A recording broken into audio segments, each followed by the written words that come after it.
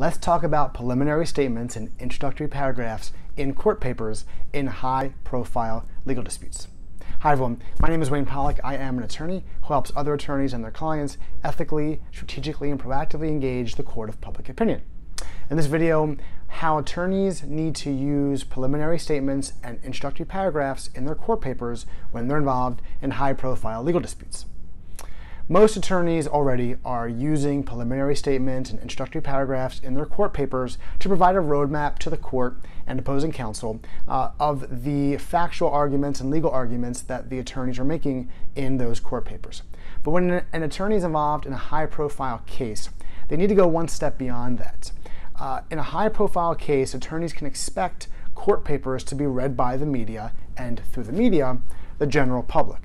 So what an attorney has to do with a preliminary statement or an introductory paragraph in these types of cases when they're filing their court papers is to not just summarize and provide this roadmap, but to also connect those arguments, factual or legal, with the bigger picture themes that the attorneys want to resonate with eventually a jury, but in the meantime, the public and the opposing parties and their counsel.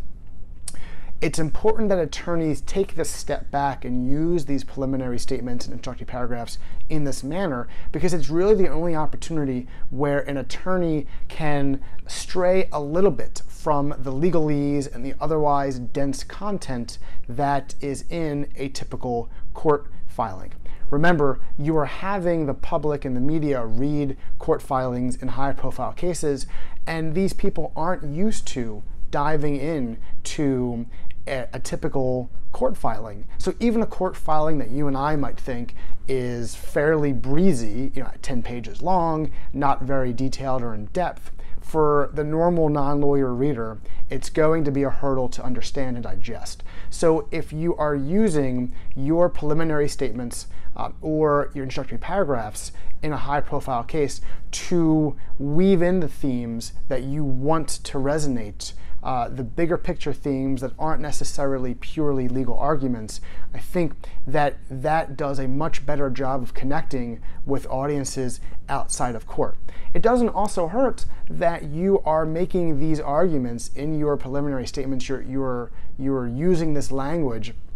in a way that shows opposing counsel and the judge in the case and their clerks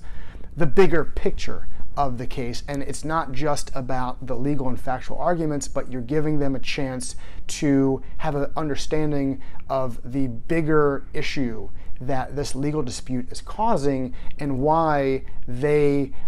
can do all they can, or why they can't help but feel that you are in the right and your client is in the right. Obviously, if you are going to the media in a high-profile case, you're hopefully using other documents like press releases, like fact sheets or FAQs to help educate the media and the public regarding the substance of the legal dispute. But remember, sometimes there's no substitute for the actual court paper or court filing. So when you are involved in a high-profile case, you want to make sure that your court filing is written in a way that can connect with non-attorney readers. And because of the nature of court papers, you really want to keep that non-legalese and that more breezy, more easily digested content in the introductory paragraphs or the preliminary statement. I would advise attorneys who are working on any of their cases, not just high-profile cases, to start getting in the habit of weaving in themes in their preliminary statements and introductory paragraphs. And once they get that habit and that muscle memory, I think they'll be much better equipped for when there is a true high-profile case where they can help the media and the public understand the substance of that case by weaving in bigger picture themes into their introductory paragraphs and their preliminary statement.